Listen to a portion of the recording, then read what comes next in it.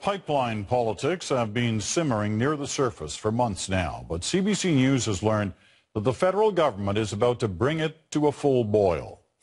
Our national affairs editor, Chris Hall, is here with the break on the story. Chris.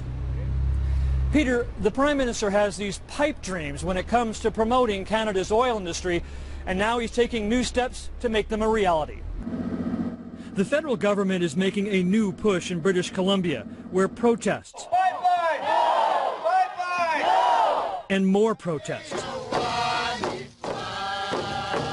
define Enbridge's proposed Northern Gateway and the planned expansion of Kinder Morgan's Trans Mountain pipeline. First Nations.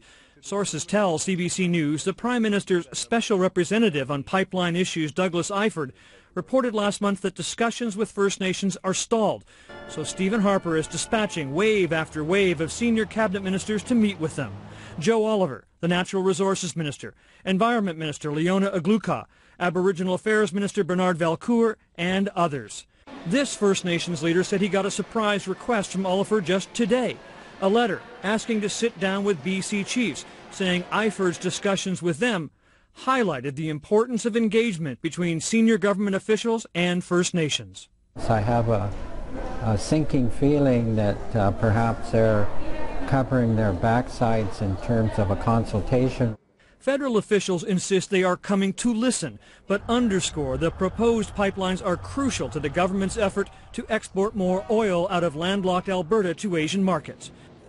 The head of Kinder Morgan, Ian Anderson, says the federal government needs to engage British Columbians. I think they're doing that. I think they're defining process.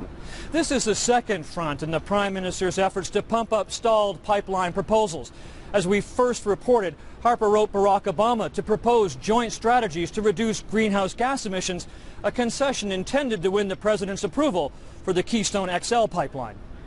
Peter? All right, Chris, thank you. Chris Hall in Ottawa tonight.